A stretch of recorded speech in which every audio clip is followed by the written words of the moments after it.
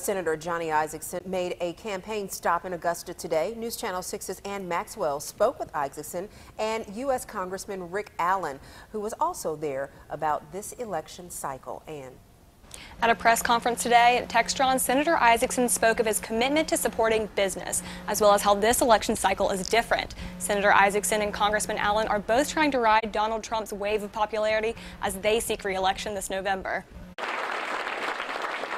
After 37 years in government, U.S. Senator Johnny Isakson is still hitting the campaign trail. Thanks to all the people at Textron for turning out today. He's focusing more on his own campaign rather than on Donald Trump's, although he did make it to the Republican National Convention last week in support of the GOP nominee.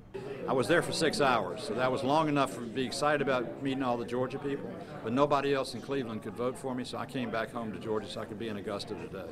The senior Georgia senator, who is looking to secure a third term on Capitol Hill, accepted an endorsement from the Georgia Chamber of Commerce at Textron in Augusta Monday.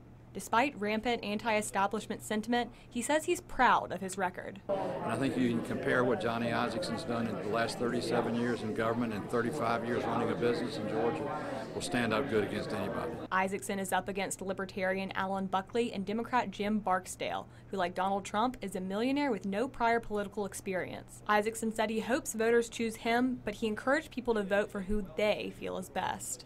Just don't be one of those voters that sits home and lets somebody else make the decision for you.